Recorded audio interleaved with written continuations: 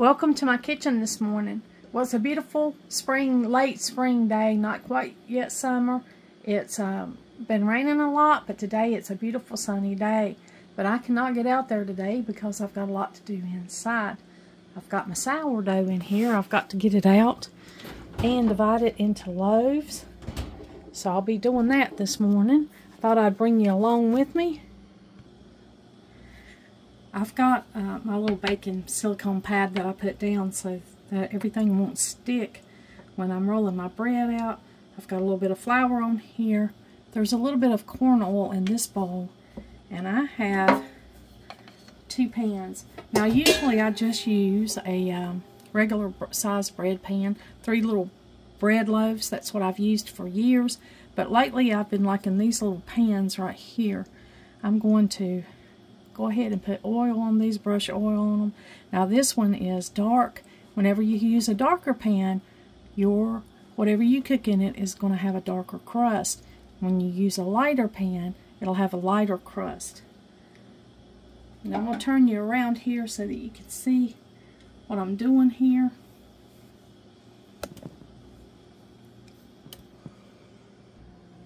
I'm just going to brush this corn oil all over this pan.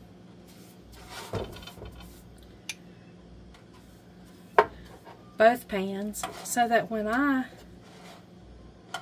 get the sourdough bread out and I divide it into 3s, or in this case 2, since I'm going to make just 2 loaves today in these bigger pans than I usually do, then I'll have somewhere to put the dough. So we'll go ahead and get these pans ready.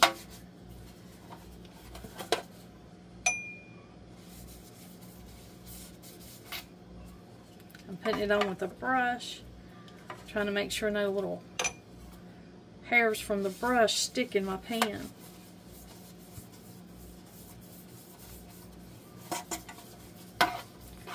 It's recommended to use corn oil,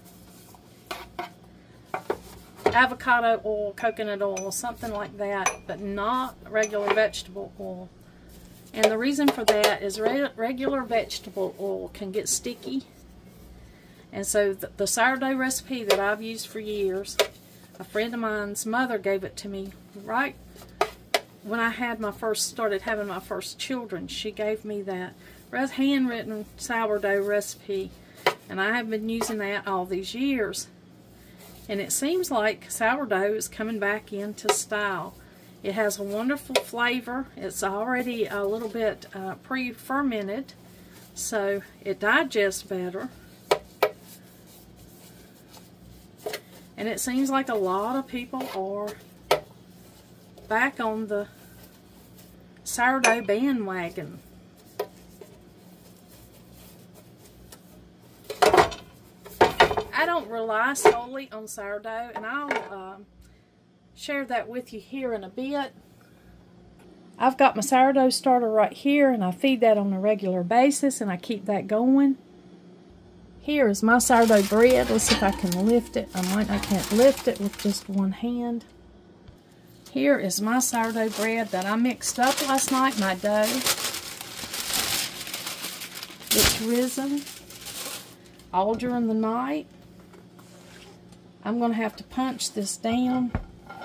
And in this case, I'm just going to divide it into the 2 loaves to go into my bread pans. But normally I would just have 3 small loaf pans, and that's what I divided it into for years, but I've been liking these better. But I'm going to punch this down, and I'm going to put it out here and roll it out. Now I mixed this up last night, and I put it in my oven with nothing but the oven light on to keep it warm enough so it would rise all night. So I'm punching it down this morning from where it has risen.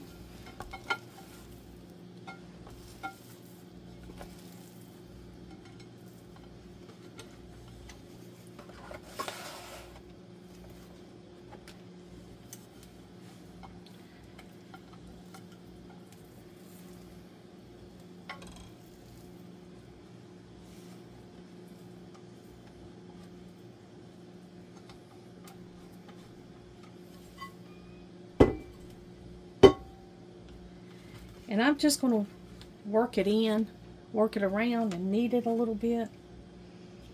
So by it being in the oven all night last night,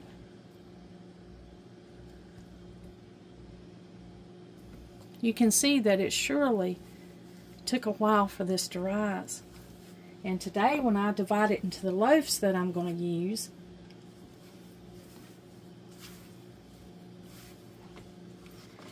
I'll have to put it in pans, and it'll have to rise more until it rises to the top of the pan or until it doubles. So it's no quick thing. This is not a quick bread. Sourdough takes a while.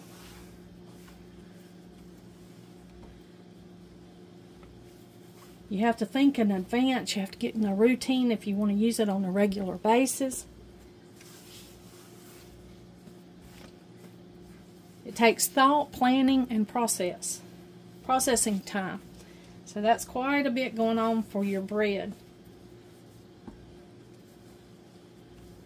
But if you don't get to make sourdough, there are plenty of wonderful, wonderful just white bread, yeast white breads that are easy to put together for your meal. I'm going to have to cut this so that I can make the loaves that I need to go in my pans.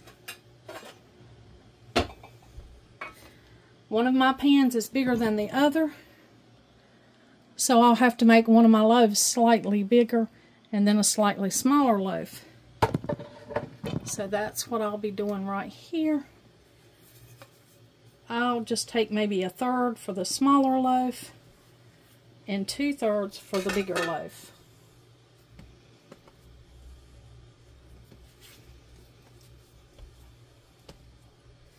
Now this dough is a little wet this morning. It's a little shaggy. That means it has a lot of moisture.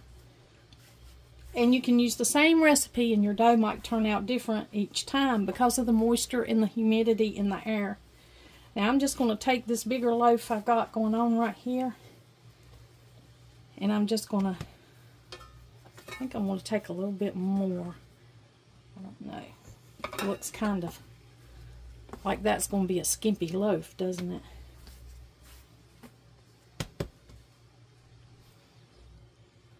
I'm just trying to get it evened out so it'll look good. The finished product will look good when I get it in my bread pans. Now I'm just going to take a minute and just knead each one of these loaves.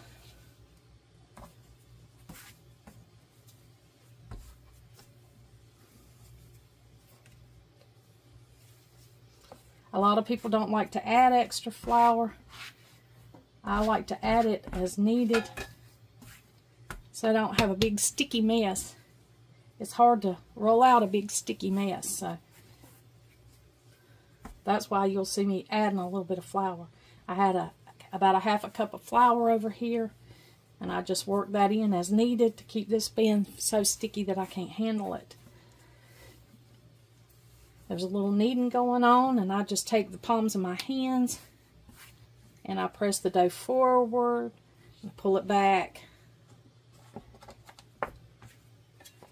You can see how shaggy my dough is this morning.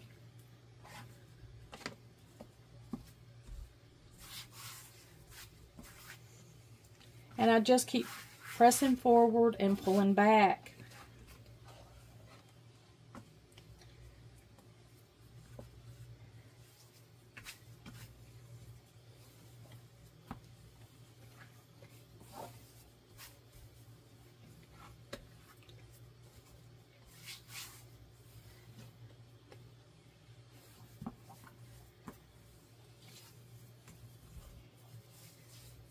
A silicone mat like this helps if you're making homemade baked goods because it makes cleanup so much easier.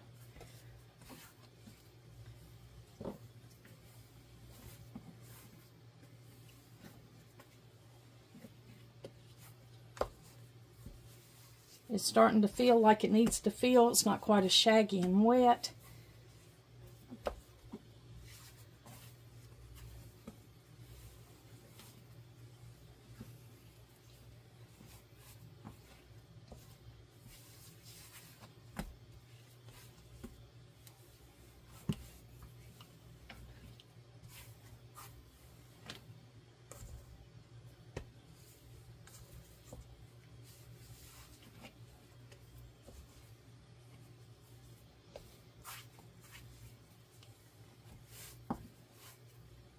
When you knead your bread, it increases and it loosens the gluten that's in your flour, your bread mixture here.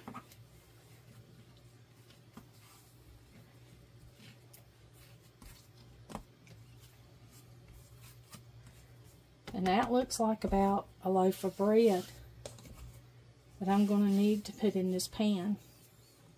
I've already got my corn oil in here. And I'm just going to pick up my little loaf that I've got going on here and put it in my pan to rise. It'll have to have a second rising in these pans.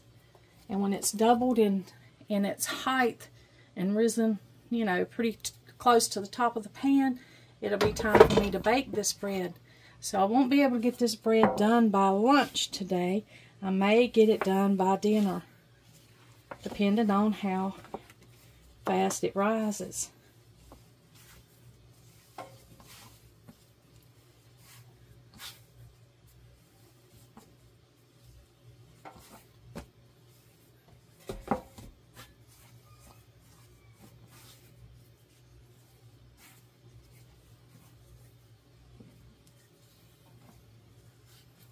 This can take as long as you want it to take, the kneading part. If you need some therapeutic time to just knead your bread, I don't think you can knead it too much. I've never had a lot of time to do a lot of kneading the bread. I just got to do it as much as I needed for it to make bread. So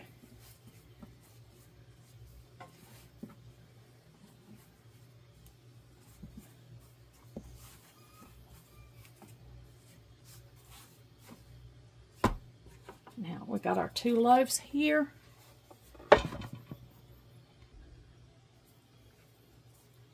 I'm going to put these back in here in the oven so that they can rise. I just have the light on in the oven, and that creates a warm, safe space for me to put the bread.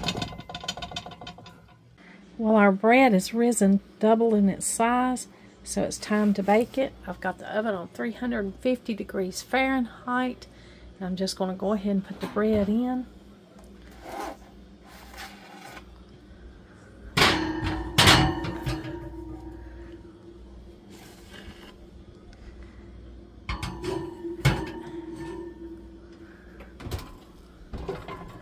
For about 30 to 35 minutes.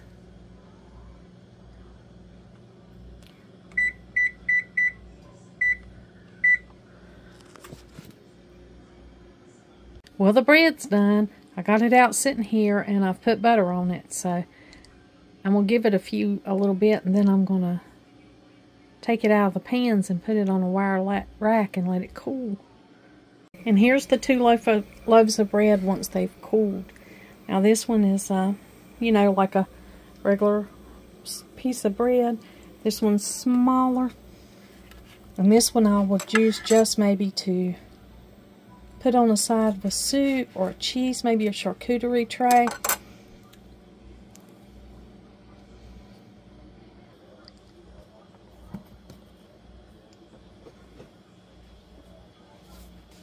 Of course, I've ate a few little pieces of this. But you know, you have to taste it and see how it tastes.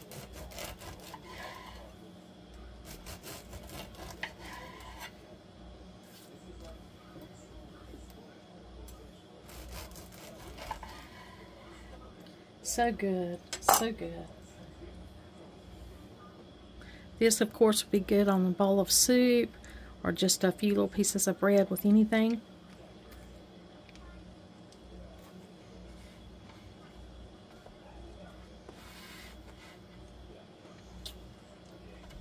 And of course, this would be your sandwich bread.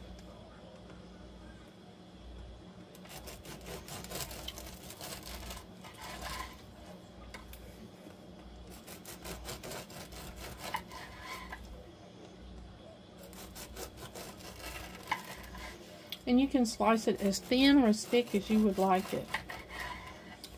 I tend to like my homemade bread sliced thin.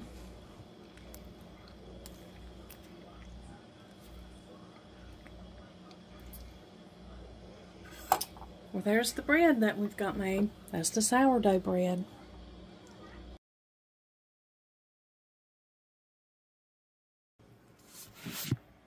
One of my favorite ways to eat that sourdough bread is with melted cheese. Just put it in a toaster oven with a slice of cheese and melt it.